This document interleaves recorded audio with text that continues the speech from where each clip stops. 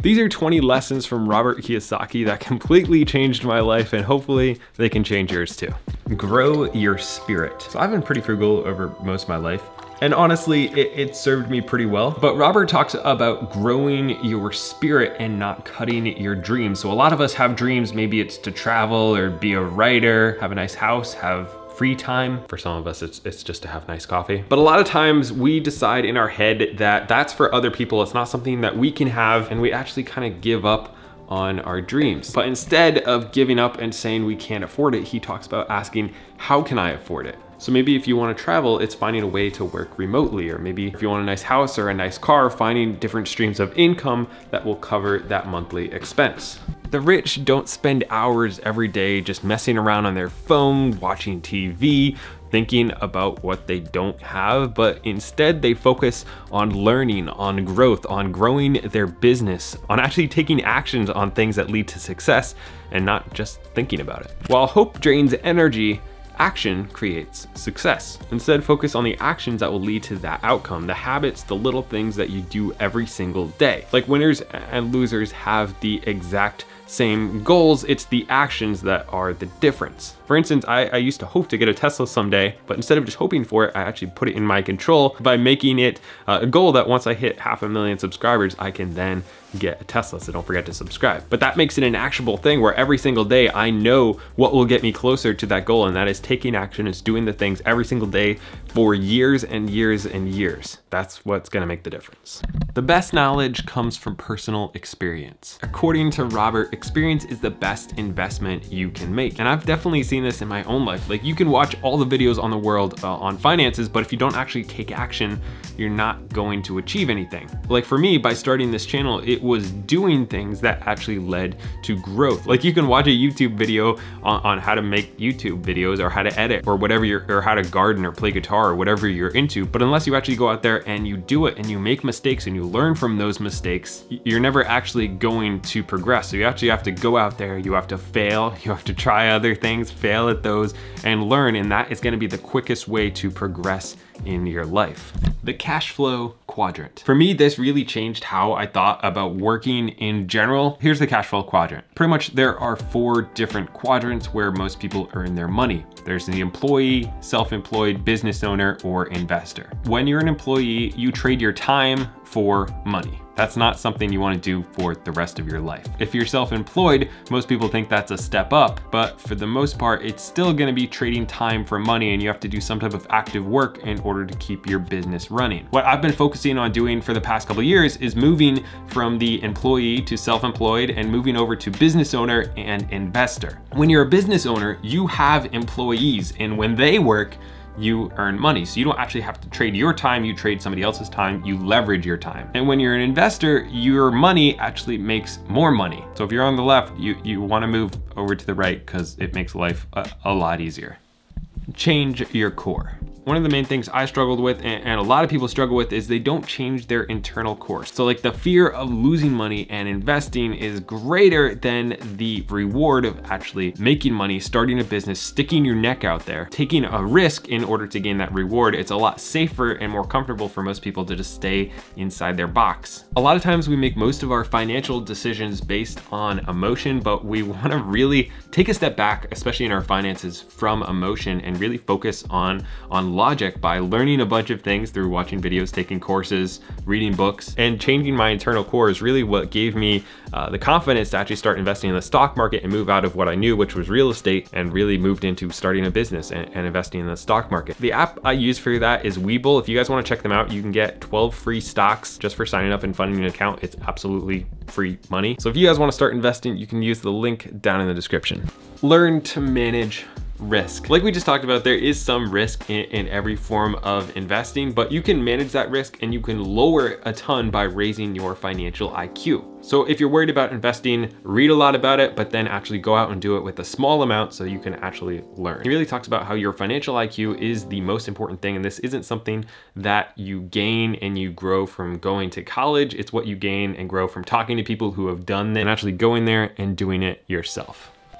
It's your fault if you die poor. This one changed my life so much, and just how I think about so many different things really, that a lot of people want to blame everything else under the sun for their situation. It's not your fault if you're born into a poor family or you live in a poor country or you have health problems. Whatever it is under the sun, that might not be your fault, but it is your fault if you don't do anything to get out of that situation. So it's not your fault if you're born poor, it is your fault if you die poor. It is due to your financial decisions. So this really helped me not blame everybody else for my problems, but take control over my own life, do the scary thing, and I can't blame anybody else for my problem. Success in school means almost nothing. He really talks about how he was a not great student and how really C students can end up being really successful, and that like how you do in school doesn't really matter. And that was really encouraging for me when I didn't finish high school and I didn't go to college because I'm like such a horrible student, but I am a good learner, and learning is super important. Raising your financial IQ, super important. But what they teach in school, and whether you were good at that or not, it has almost nothing to do with how successful you will be monetarily in your life. Don't be afraid of debt. A lot of us have this fear of debt, and that is because it is a crippling thing if you have the wrong type of debt. And I've worked very hard to avoid any type of bad consumer debt, like credit card debt, but it can be a super powerful thing. He talks about how you can invest in real estate with none of your own money. You put in your own sweat equity, and you can partner with somebody and buy a property, or you can use a very low percentage down loan like I've done, like 3%, or for some people 0%, and you get this property and you fix it up and it becomes worth more in the future. And you couldn't do that if you paid cash for it.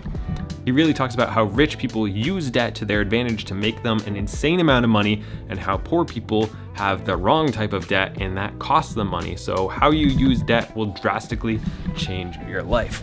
How the rich spend their money. Poor people spend their money and then they invest whatever is left, whereas rich people invest their money and then spend what's left. It's this idea of paying yourself first. Speaking from experience, this can be a very scary thing, especially when you're not making a lot of money, but it's super important to prioritize investing in yourself, whether that's investing in your mind or buying your first property or starting your first business or investing into the stock market, whatever it is.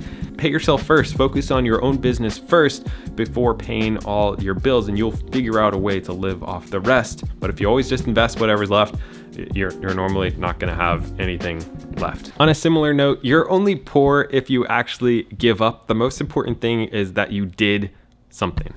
If you realize that you're the problem, then you can change yourself. But if you blame everybody else, then you're always gonna have problems because you can't change anybody else. You can't change anybody else's mind. You definitely can't change everything about them, even though a lot of us think we can. But when you actually take kind of extreme ownership and you realize it's not your boss that's the problem, it's not other people around you that's the problem, it's not your mistakes that you've made in the past that's the problem, it is you. That is something that you can change. You can change how you interact with the world. You can't really change how it interacts with you. So only focus on yourself and what you can control.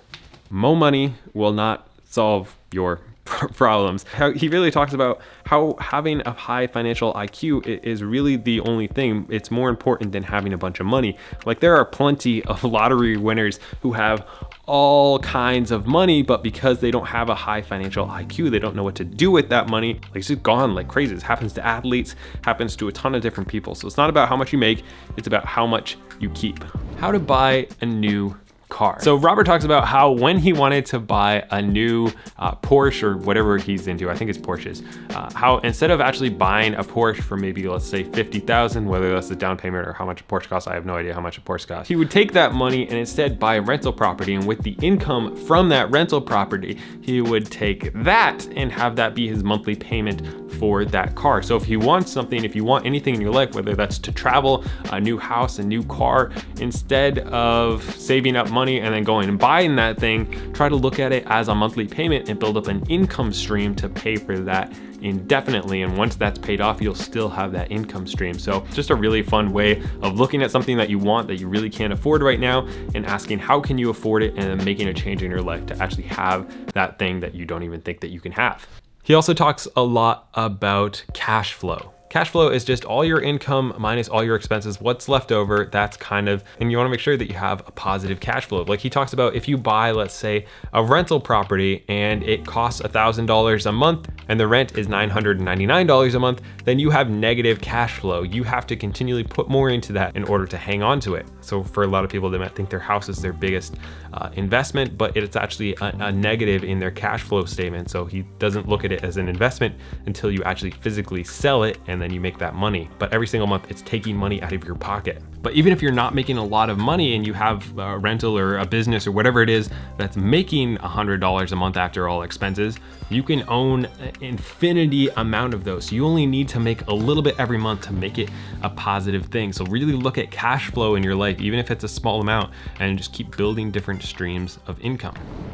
Robert's definition of wealth. Most people look at wealth as big houses, big cars when you think of wealth, but he talks about how it's your ability to survive X amount of days without working. So if your expenses are $10,000 a month and you earn $10,000 a month, then you can't really survive even a month, and you don't have any money in the bank. You might be earning 100K plus a year, but your wealth is actually like nothing because you can't survive without trading your time for money. But if your expenses are $5,000 a month and you have 50 grand in the bank and you're earning $10,000 a month, and then you leave your job, well, now you have 10 months worth of wealth because you can survive not working for 10 months. Or if you have a couple different side streams of income that are earning you a few $1,000s a month, now your wealth might move up to a year or 2 years or 3 years because you have those little streams of income that make your expenses lower. So wealth is not just really high income, big house, big cars. It's your ability to survive, which, let's be honest, that's really the dream. If you enjoyed this video, check out Webull, link down in the description. Don't forget to subscribe because I really want a Tesla,